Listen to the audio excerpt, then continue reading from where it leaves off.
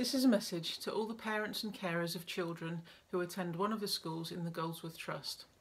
In case you're not aware, the Goldsworth Trust consists of St John's Primary School, Knapp Hill Lower School, Knapp Hill School and Goldsworth Primary School.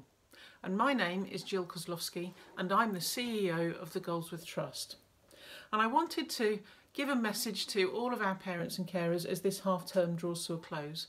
And I wanted to just express my thanks to you for all the support you've given our schools in the past months. We are acutely aware that home learning is a difficult and challenging task for children, for parents and for school staff, but by working together and providing mutual support, we are able to make it the best it can be. This latest period of lockdown has given us the opportunity to refine, to improve and to practice our remote learning offer, and we hope that you will agree we have made significant progress in this area since last year. We've now embraced the technology available to us and we're using it to benefit children's learning like never before. Google Meets, videoed and voice-over lessons and demonstrations, quizzes, games and feedback via voice notes have all featured in our provision across the Goldsworth Trust.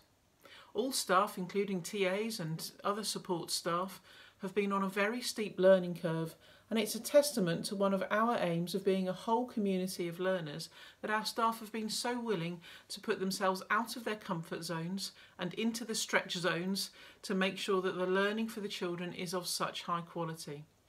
Your support, however, is crucial in ensuring that all these things help our children to make progress, and we do acknowledge and thank you for the significant effort and sacrifice that you have made to make this possible.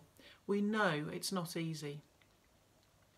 We've also seen teamwork within and across the schools at its very best. Despite not being able to physically meet, staff have supported each other to solve problems, to share new ideas and to step in during periods of illness or isolation to support each other pastorally.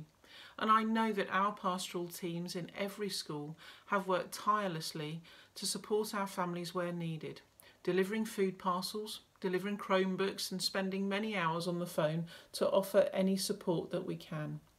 If you are in need, please do get in touch with your school's pastoral team and they will do their very, very best to support you. We've managed to ensure that every child in our trust who needs one has access to a Chromebook.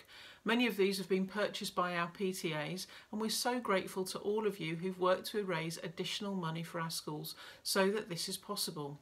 We've benefited from an additional 83 Chromebooks from the government and the last of these are expected to arrive any day.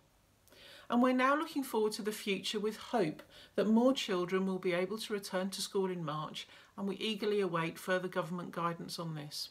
And we promise you that when this does happen, we will endeavour to make the transition back into school as smooth as it can be, within any restrictions that will still be in place. So I've just described some of the things that we've achieved as a trust over the last months. There are very, very many smaller things that have made a huge difference to individuals. And I do thank you for when you've let us know that this has been the case for you. I'm very proud of the way that our schools have worked together to respond to this latest period of lockdown in the best way possible.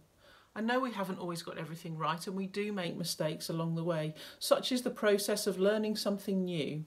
And this is still new for all of us. I do wish you and your families a happy half term with perhaps a little less time spent on computer screens and opportunities for more time outside. Hopefully it will be a period of refreshment and restoration for all of us.